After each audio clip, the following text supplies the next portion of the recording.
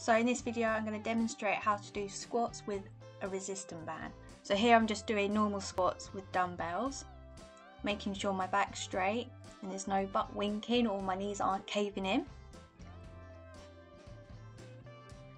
So I'm going to grab the band, place my feet on the band and then put the band over my head, under my hair, because you don't want that pulling on you.